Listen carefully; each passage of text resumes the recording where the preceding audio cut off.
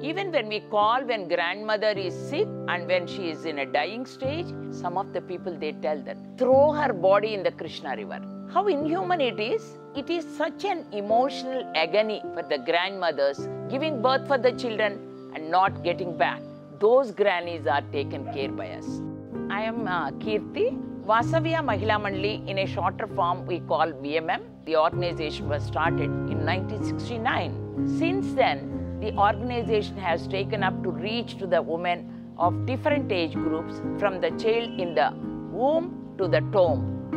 We get from police, we get from communities who refer these grannies, whether they are roaming on a road or whether they go to a police station when the sun is beating, and when a civil society organization in their community outreach refer to our home. From my age of 45 years, I am connected with this home, and now I am 66.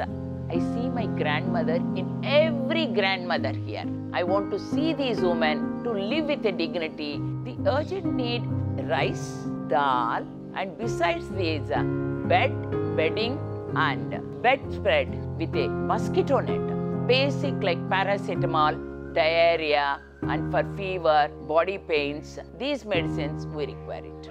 Request all of you to join with us and support the cause of dignity and respect for old age.